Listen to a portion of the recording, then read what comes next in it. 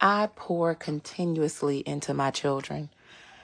I'm still with Javen because he's in the grooming phase, but he is doing so good. He's almost there.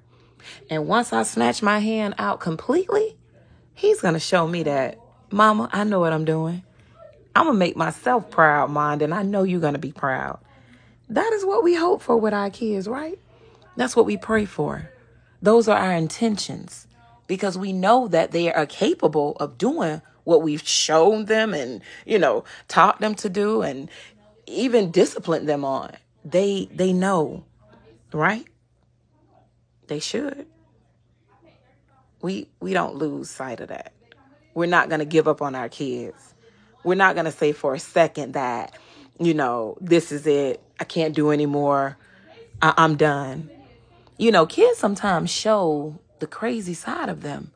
They show you that they're dangerous, that all that effort and work that you put into them, it might just need to go to somebody else. Because you start to really sit back and look at them and you pay attention and you say, this child really got problems. He ain't wrapped too tight. But you don't give up. You just keep on pushing.